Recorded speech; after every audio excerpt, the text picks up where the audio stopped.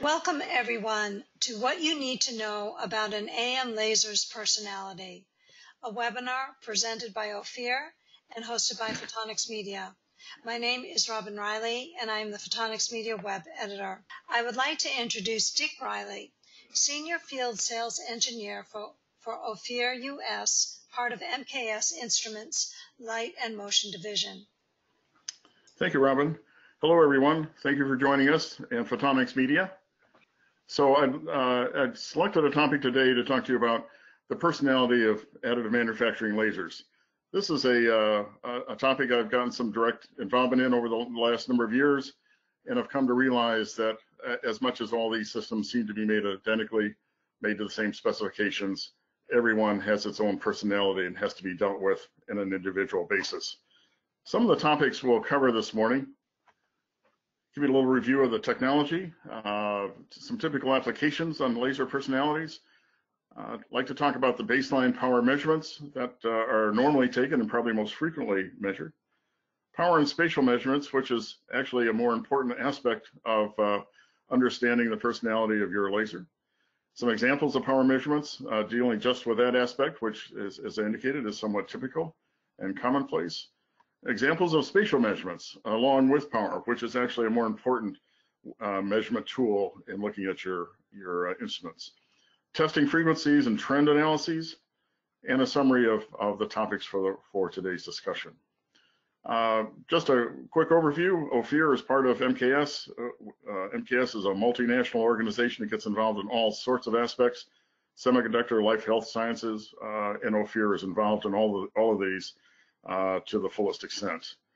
In additive manufacturing, just to give everyone an overview, which is rather commonplace today, or let's say more commonplace today than it has been, it's an amazing technology where we take various types of very sophisticated powders and we make hardened steel parts out of them. And it's a process where we build it up from nothing, unlike taking a piece of steel as we used to years ago, and mill it out into a piece that was a functional part. So this is additive. We're starting from nothing and scratch and making it into something that is worthwhile and of a much more complex and simplified process actually overall than previous techniques. The type we'll talk about today is this is a powder bed application where we're dealing in increments of powder thicknesses and micron levels. Twins, are they really the same? When you look at one system over another, when you look at a series of lasers all of the same model, just like we saw Scott and Mark Kelly, they look very similar, but NASA said they're so close we can measure one without sending them both into space. But they each did have their individual aspects the more they got into the analyses of these two individuals, which was really quite phenomenal. As much as they did act and operate in very identical manners, they were significantly different, as they found out. And some of the measurements they were taking were not valid as a result of that. So the laser, whether you have one laser or multiple lasers, it's the same issue: uniformity and consistency. This is an example of an operation where multiple lasers are in a particular area, all making the same product, all producing the same kind of ultimate end product for a customer. And certainly the demand has to be where everyone has to be making the same level of quality, specification, and performance. Any tolerance and variance between those is not acceptable. Some of the first things we'll look at in the first stage of understanding an AM's personality is power.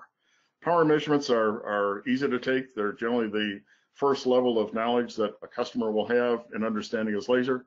The important aspect here in this second point is that additive manufacturing lasers perform their process at a variety of different power levels. It's on a 400 watt laser, for example, the entire build is not made at 400 watts. It's made at a variety of power settings depending upon the complexity of the device, the strength of the device, how the device is held within the chamber. There can be portions of a build that are made at 100 watts, others made at 250, others made at 350, some made possibly at 400, and they're all part of that build parameter. So it's important to test that laser at these different power levels. and not select one and assume that represents everything. Exposure duration and full stabilization. The reason I say this, there's some new technologies out there that allow an AM laser to be tested in a matter of seconds. And the point being here is that an AM laser does not operate in a single burst of energy for a few seconds. When it operates, it's on continuously. It's running for hours, minutes, maybe days, and the additive laser needs to be measured in a similar kind of continuous power process. And also, and probably most importantly, measurements have to be taken to really understand the laser's performance before and after key builds. If we don't do that, we don't have a baseline to start from, we don't have an ending point as to where that laser performed other than the performance of the product itself. And if the product failed, then we have no baseline against how to measure that. So we need to understand from these measurements if the laser is consistent and repeatable. Process uniformity. Process uniformity is mandatory. When you think about parts of this nature, like these blades, and we don't see many of these, obviously this is on a 777 jet, but if these blades aren't uniform, consistent, and all identical, we've got a problem. And this sorts all the way down to even processes where no tolerance for error in devices made, such as for hip replacements made by medical device manufacturers. These devices have to be made in a very uniform manner from every machine they produce, and there's a high demand for these kinds of devices nowadays. And the tolerance to a specification is absolutely critical. So any sort of variance is just not acceptable. So power measurement, first step. In measuring a powder bed machine, measuring above the focal point is essential. Most power sensors do not have the power density to be able to absorb the power where the focal point is being targeted.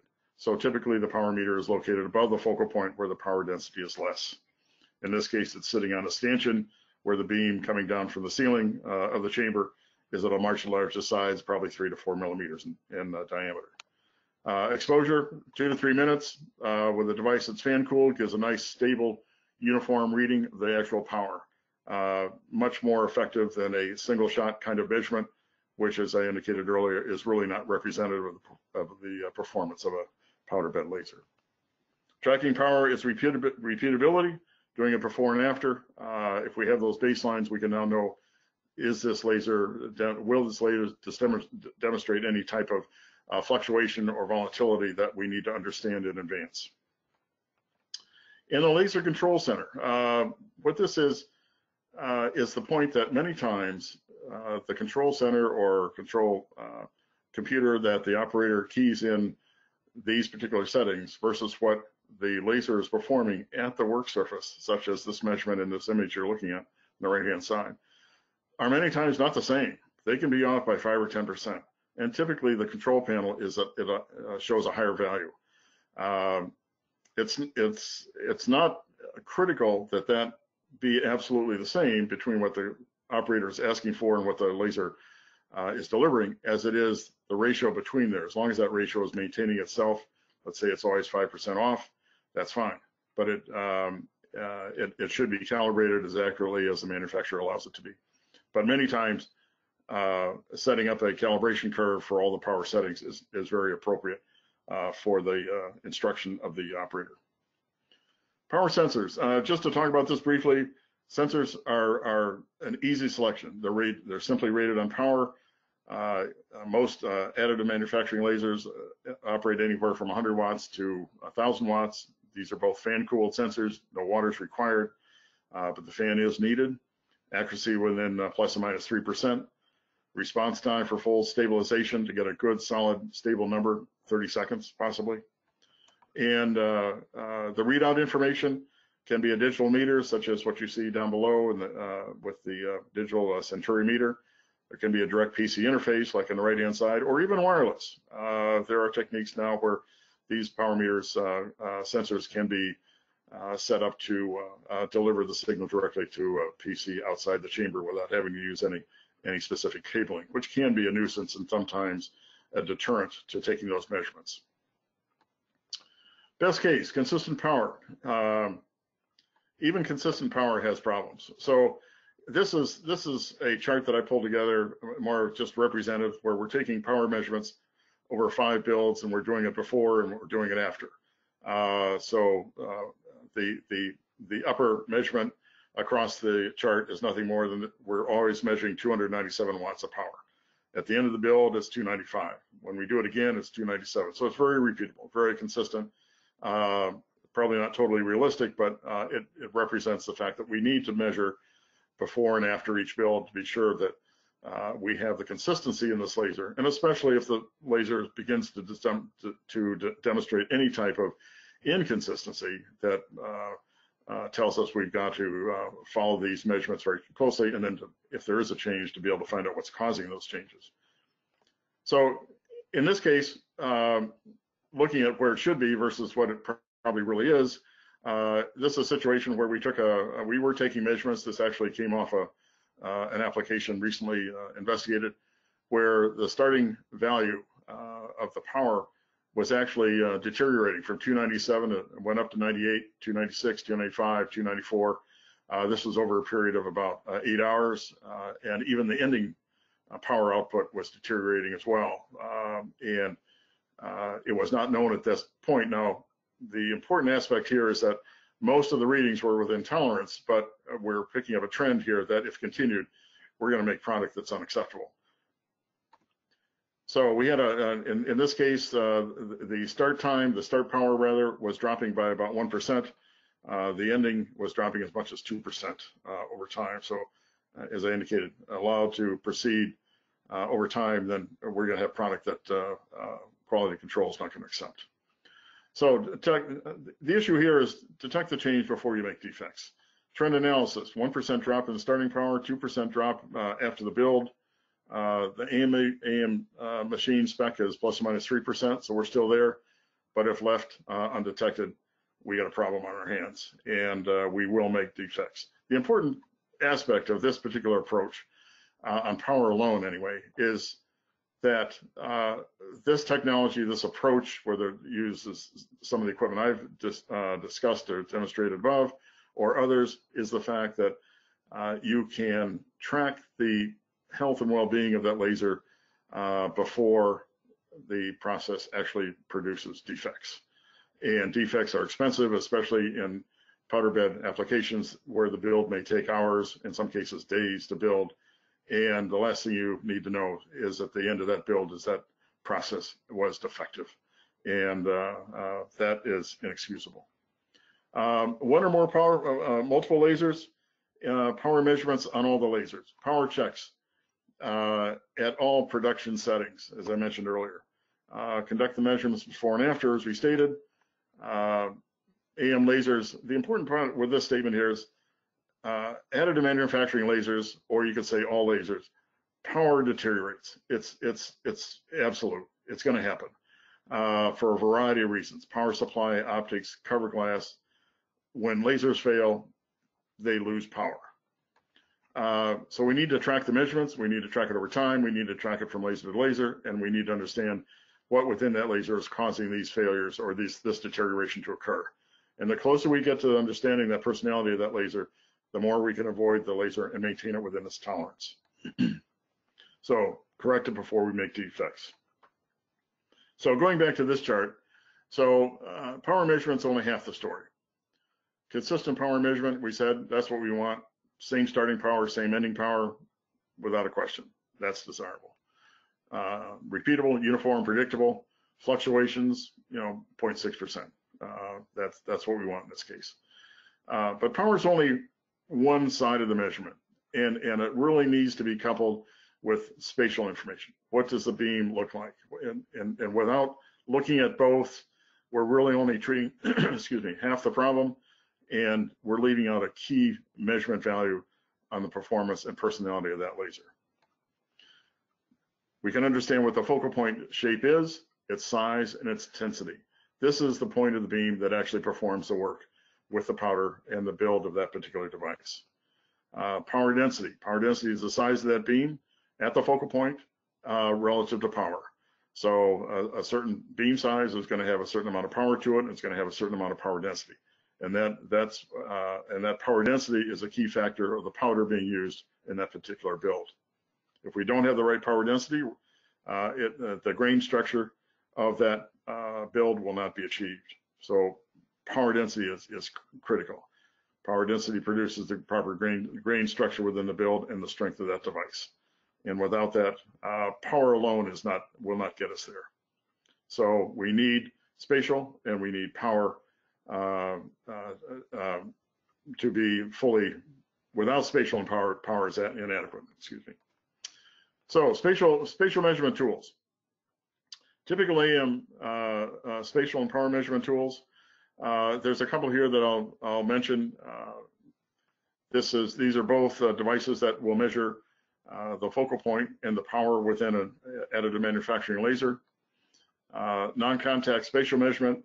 This is a device that actually looks at the Rayleigh scatter of the beam itself. Does not contact the beam at all, but we actually measure the side of the beam. We measure where the focal point is located, the size and width of that beam, and we can also pick up other aspects as well. Focal point measurement.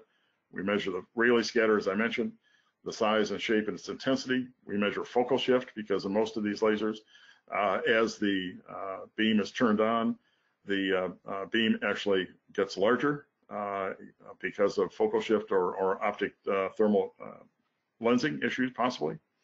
We measure power and we measure power density. Focal spot location is also a factor of this device, and we also capture an m-squared value of the beam.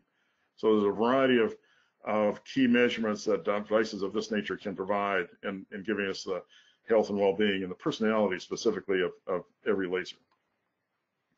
Another device is a device called a beam check. This looks primarily at the focal spot at the build plane itself, size, shape, and intensity again, power and power density. This is a contact device where the beam actually is split off through a beam splitter into a CCD camera. Very traditional approach, with the large device on the right end being the right side of that device being a 400 watt power meter and beam dump. So it's a quick, easy method to take those kinds of measurements to be able to, again, capture this data on the either one or multiple lasers. So spatial image. This is a graphical design of a perfect beam. It's a 63 micron spot size. The ellipticity or roundness is 0.99. 100% is perfect. So this is where we want to be if we can ever get to this point. So this is our objective. This is our plan. We want it to be uniform. We want it to be consistent. We want it to be circular. No irregularities, no anomalies. And we can measure our beam to these particular standards with both of these devices. We can also find out if the beam has a tight Gaussian design to it or a top hat fit as well. So getting inside that chamber, understanding what this beam looks like is essential. So the reality is, laser to laser, lasers change. This is an example of looking at a 400 watt, a 500 watt, and a 600 watt beam, and what happens to that. Here's a case of, if you look at the drawing, we have a beam that's about 96 microns. It's 96 by 91 microns.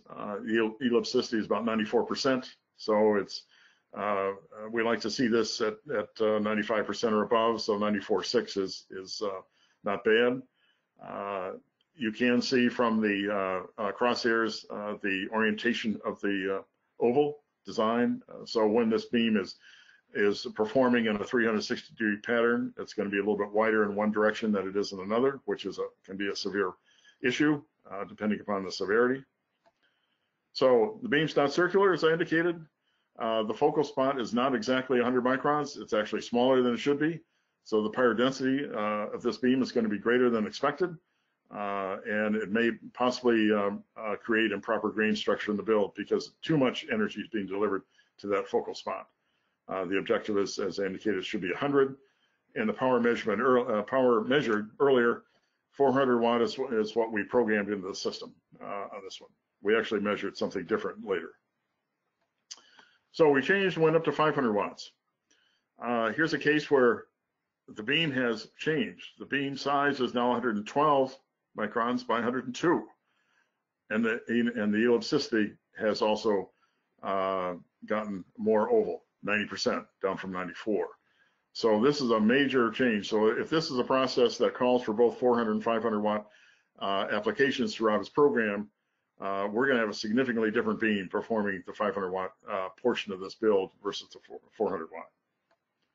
So elipsicity, again, as I indicated, 494% down to 90. Focal spot has gone up to 112 by 101. And the power measurement programmed at 500, we're measuring 480. So go one step further. Here's a 600 watt, same laser. We're now up to 119 microns and 108. And elipsicity looks like it's stabilized out at 90%. So we're okay. It's at least elipsicity is unchanged. Not a good value, but it's okay for the moment. The focal spot is now larger, which means it's worse. Our power density has gone down even further. 12% increase in the focal spot size. The power differential is greater. We've reduced from 600 down to 580 in a separate measurement. So power drops, in this case, if you look over this span from 400 to 600 watts, 1.25 to 3%, 5 to 600 was up to 3.3%.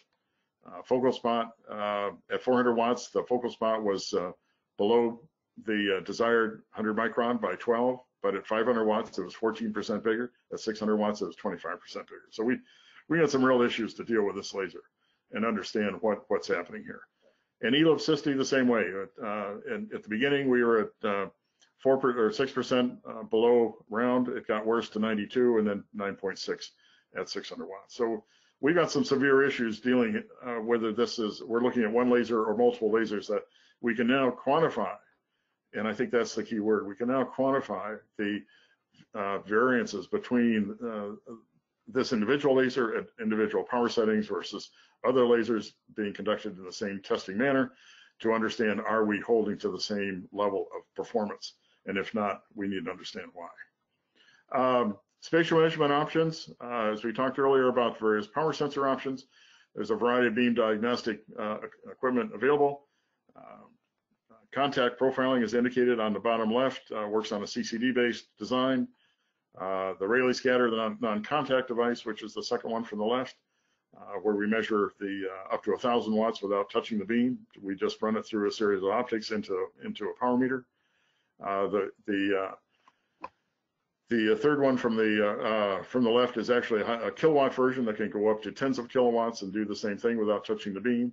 And the instrument on the far right is actually an integrated one for automated manufacturing operations, where we actually tie it into a water-cooled sensor and then output the information into a database and information system at the facility. So focal point measurements down to 50 microns, focal shift and tracking location, again within micron capability measurements. So the personality of each laser, as much as they're all made the same, each laser does have its own measurements. Each laser will track slightly differently and easily tested for power and spatial measurements. These are critical. You can't do one without the other. And charting this data off the sensor and spatial measurements is absolutely essential. Some of the reasons for these changes, these could be much more complex, and maybe the list is longer than what I put together, but certainly in a hierarchy of what do you do first versus what do you do later, cleanliness of the focusing cover glass is generally the first item to be considered. Over a long build, this cover glass is going to get dusty. That restricts the power, diffuses the beam, enlarges the focal spot, reduces the energy density on the beam, and you have a compounding effect on the performance of that laser. So maintaining the cleanliness of the focusing cover glass in the ceiling of the chamber is generally a priority on every build. Fiber coupling maintenance is another issue that needs to be understood, depending upon the frequency with which fibers may be changed or couplings may be adapted.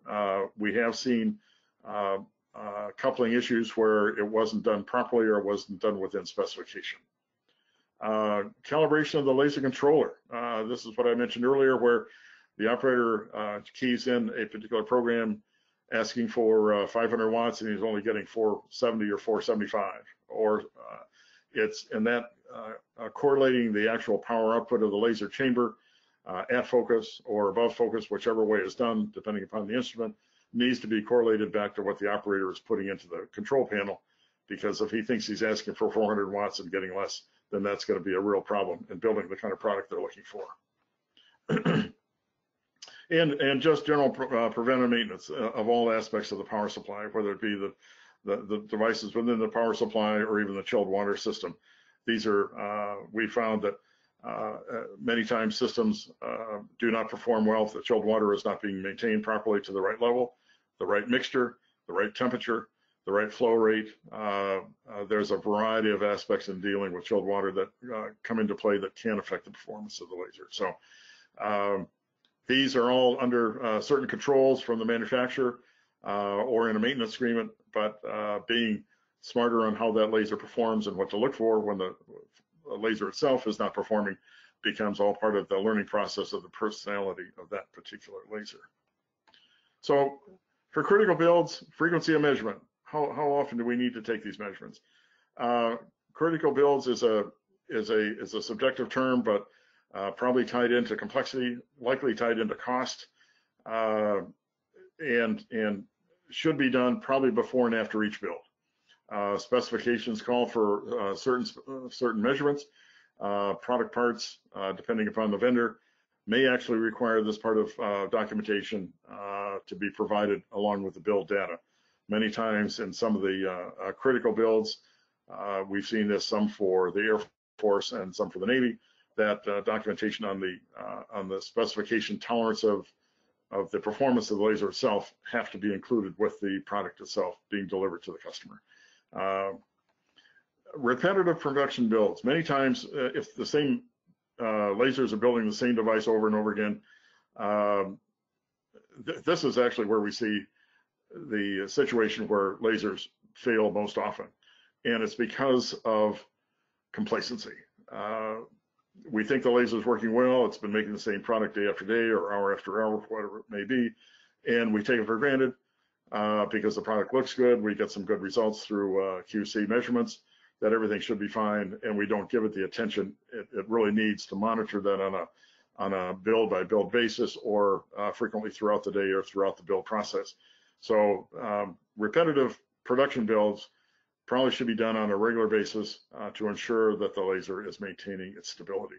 And as I indicated, this is the one area where most failures we've seen occur because of complacency on the part of the manufacturer. Volatile additive manufacturing laser measurements.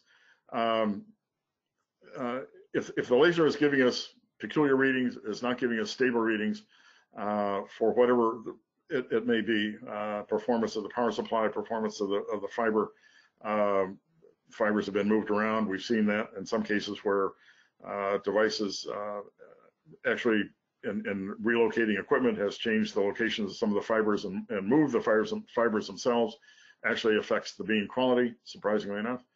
But once, and it's important to understand that if we see a laser that's volatile, is not giving us the stability of readings, we need to understand how frequently we need to take those kinds of measurements and have the confidence that the laser is holding within specifications. We need a volatile laser may have to be measured more frequently than one that demonstrates greater stability.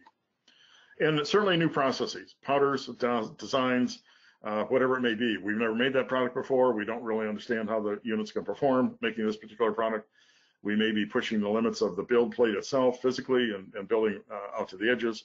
We need to understand how that particular laser is going to perform under these new demands. And in this case, with a new process, a new design, new configuration, frequent measurements may be mandated.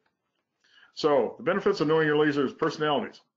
Lasers can be highly volatile, change is common, and it can be predicted. And these are very complex instruments with complex materials that we're dealing with, and understanding how to measure these is essential. And if we don't do that and leave that up to the laser or our confidence the laser is stable, we may be asking for problems. Other lasers, some lasers are extremely stable. Why some are stable and some are not, it's hard to say. It's just the combination of equipment and how they were assembled. It's unpredictable. In either case, the value is this. Detecting change in the laser's performance before defect product is produced is absolutely critical. And it can be done with power measurement. Gives us a good heartbeat measurement on the performance of the output of the power. The beam spatial profiling information gives us a picture into the well-being of the beam itself. And by those two, we can understand how the laser is performing and the production of the quality of builds we're looking for. So defects don't have to be a surprise. Defects can be minimized. Defects, many cases, by good testing of and understanding of the personality of your lasers, will help to minimize that, if not eliminate it altogether. That's what I have today. If you have any questions, be glad to answer any that you might have. Robin, you want to take over? Yeah, sure. Thank you very much, Dick. And attendees, if you have any questions, please enter them in the questions box to the right of your screen. And we'll begin here with our first question. When measuring ellipticity, do you consider the laser's pointing stability and use the minimum exposure time on the CCD? We do consider the stability of the beam because that's actually a separate measurement through these devices in measuring the centroid stability of the beam itself. So, which I didn't get into in this particular discussion, but it is one of the other elements in the detail of measuring the beam's ellipticity. Is because if you have a particular wobble in one direction, that will certainly demonstrate itself as an oval beam if averaged over some particular time frame. But if you're also monitoring the location of the centroid and see that moving, and we do track that in the same standard software, and if that's stable, then we know the beam is indeed oval. Good question. Okay, thank you. This question is long, so if I need to repeat it, let me know. Even though you detect that the beam shape is not correct, how can you change this fact knowing that fiber laser sources that are the most common in additive manufacturing don't have mirrors as CO2? Then the user or the engineer who detects the failure is unable to calibrate it or fix it.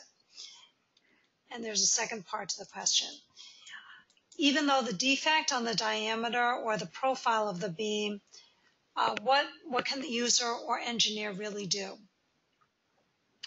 Well, part of that answer is that you may not be able to do anything, depending upon the relationship you have with your manufacturer of that laser. What our approach has been with the accounts we've worked with over the recent years has been not necessarily to provide an answer as to what is actually causing that problem as much as we'd like to, is to make the laser engineer smart enough to understand that there's a problem. And because how those optics are actually adjusted or manipulated or adjusted in whatever manner or shape, some can be done through the control panel, others may have to be done mechanically through the system itself, are not aspects that we know of, and nor would we want to recommend and take responsibility for, because that is not our specialty. But so our purpose is to make the laser engineer aware that the beam is not of the size and shape it should be, and to call upon the necessary resources, whether that be internal to their facility or external to their vendor, to actually address those issues. So not the answer I'm sure you're looking for, but it's the best one that we can provide as an external vendor to our customers, and making them smarter about what to look for, and when to, more importantly, identify a situation that is no longer acceptable, and that they need help to get that corrected. Okay, thank you. How much can a drift in operating temperature affect the beam spot?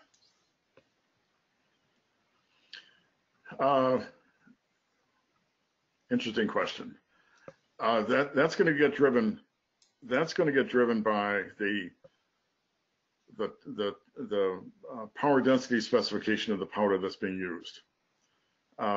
Different powders have a wider tolerance of what the power density value needs to be in watts per centimeter squared to perform properly, to put them into the proper grain structure needed. So it's the amount of drift is really driven by the powder itself. And we do know that different powders, different types of powders, different types of metal powders do have different power density requirements for that particular variant. So I don't think there's one particular window that fits all, because it's driven by the specification of the powder. Okay, thank you. Next question here. Regarding the pulse duration and pulse repetition rate, how frequently do we have to measure it? Pulse rate, surprisingly enough, is not a variable we see changes much. That seems to be a very stable element within the laser.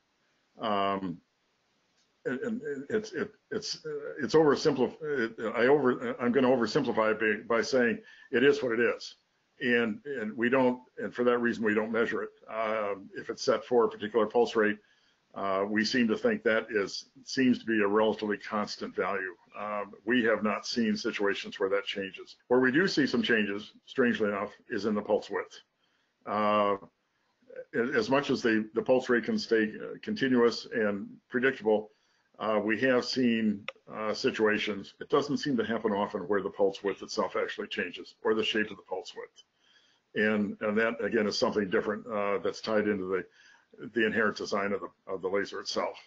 But because depending upon the pulse shaping characteristics of that particular laser, whether it has a high peak to start with, or a plateau, or a high peak at the end of the pulse width, all has to do with how it delivers energy to the focal spot. So pulse widths can change depending upon the internal aspects of the laser itself. The pulse rate, I can't explain why it doesn't seem to change that frequently. We don't see that. Okay, thank you. If my laser power is consistent and uniform from build to build, is there any reason my beam shape and size is not stable as well? Beam power and beam size have no relationship to each other. They're separate and distinct entities. You can have good power, stable, consistent, uniform, day after day, and it has no relationship to what the beam shape is, and vice versa. You can have a perfectly round beam, and the power can be all over the place. So they are totally two different measurements, and they need, because they operate independently and they perform independently, each has to be measured independently. So don't consider that if one is good, the other is equally as good. They have no relationship. Okay, thank you. Next question here. If I only take power measurements on my AM laser, what is my risk? Well, there's a good chance you're going to make a product that's not going to meet specification. I think that's the first answer. I think you're leaving any client is leaving themselves wide open for exposure, because if you're not measuring the spatial side of the beam, as you saw in some of the images, and especially if the beam becomes oval or is not delivering in the right intensity, consistency, then the build structure and different directions of that build, especially if it's 360 degrees, and most AM lasers are, then there's a good chance the beam is going to be delivering more energy in one direction and less in another. It's going to have a wider beam in one direction than the other. So, yeah, yes, you're leaving yourself exposed significantly if you're not looking at both aspects of that, of not just the power but the spatial side as well. Okay, thank you. Next question here. We use burned paper, otherwise called Zappet paper, to take the beam diameter measurement. How accurate is that method?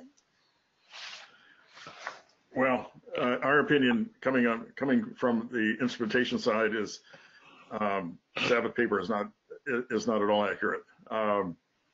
It's a good alignment tool. It gives you an idea where the beam is or where it may be located. But if you think about what a beam is doing to Zappet paper, it's burning it, and when something burns, it gets bigger. So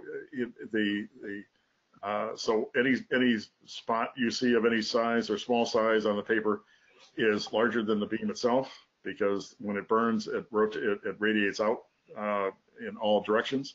So burn paper is great for alignment purposes only, and really not an indication or a tool to be used for any sort of measurement tool, in our opinion.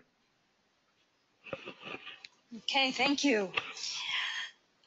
AM facilities are, for the most part, in controlled environments with regard to temperature and humidity.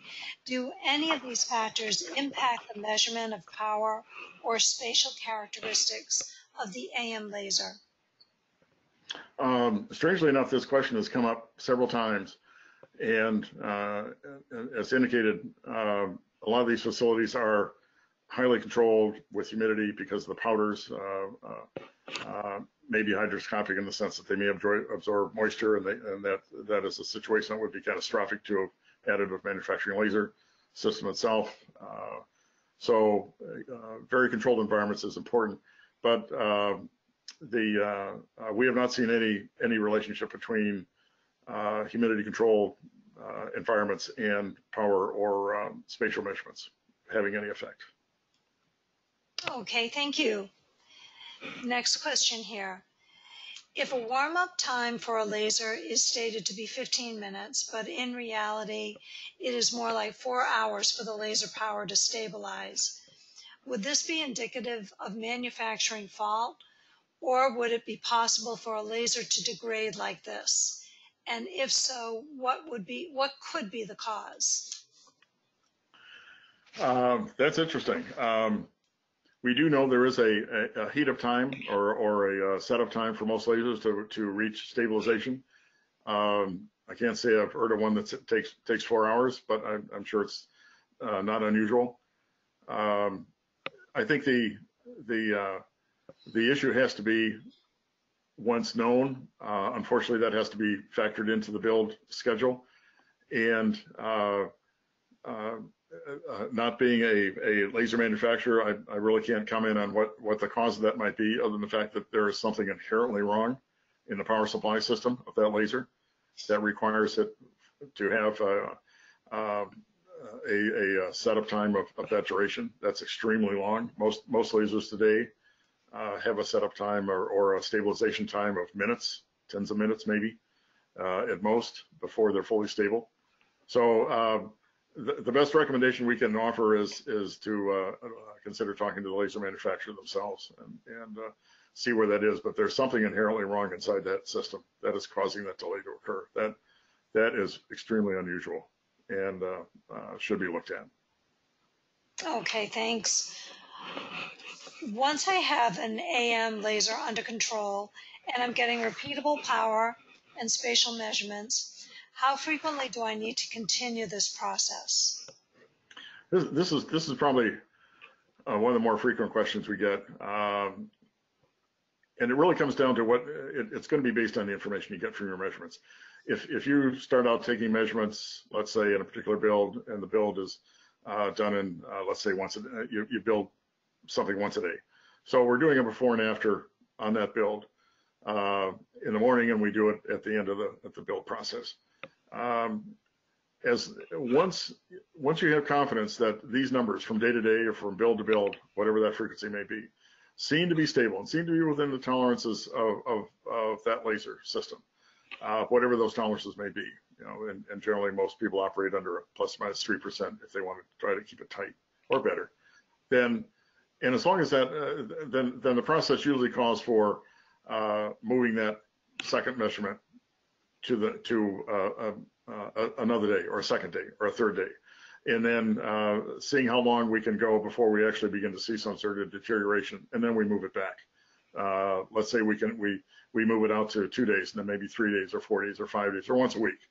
And as long as we're getting the same numbers at those less frequent measurements, then that's fine.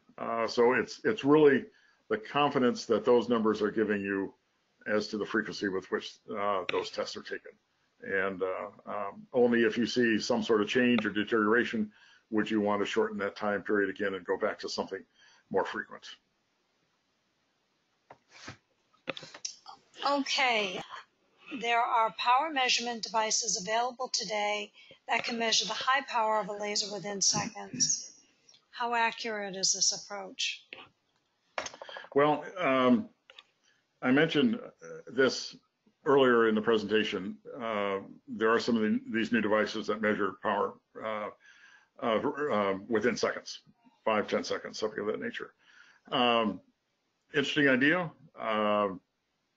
Quick, easy, fast, but it's not how a laser performs, in my opinion. An AM laser does not perform or asked to be turned on and performed for a matter of 5 or 10 seconds. It's turned on in a continuous mode for some period of time.